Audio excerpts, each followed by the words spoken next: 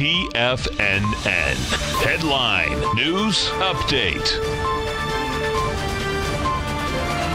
Here's Tom O'Brien. Welcome, folks. We had the Dow Industrials finish down 25, NASDAQ off 13, S&P's down 7.5. Now, that's quite impressive, folks, for where we were down in the market.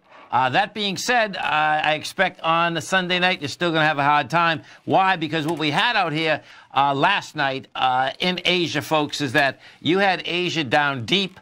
And when I'm talking about down deep, you're talking about from 1.7% to 4.4%. So with us not coming all the way back, what I expect what you're going to see out here is that when Asia does open, Asia wants to go lower. If we look at Shanghai, Shanghai is up 28% from January 4th, and then it was down 4.4% last night, and it had volume on the way down. Gold contract caught a bid out here. Gold contract up $14.20, trading at $1,340. You have silver up 33 cents, $15.37. Notes and bonds continue to want higher price, lower yield. They're right next to their highs right now. The 10-year actually ran right into it, has volume as it's coming into it.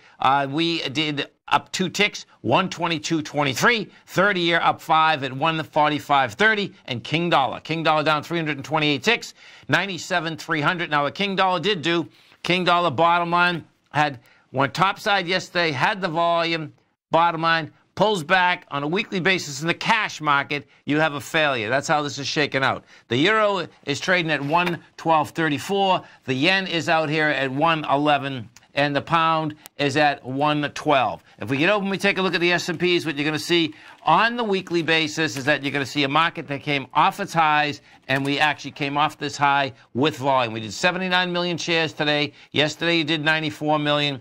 When you take this and you put this on the weekly basis, what you have there is that bottom line is that you are down, and you are down with some big volume. On the weekly basis, we're down with 414 million, and you're going into 385 million. With that setting up that it wants lower price. Just the opposite in the gold miners. Gold miners bottom line broke topside today, 53 million shares. When we take a look at that, what you've done in the gold miners is you rejected lower price.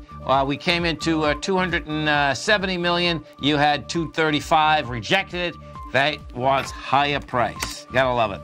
Have a great weekend. Have a safe weekend, folks. We look forward to speaking right back here Monday morning, 9 o'clock.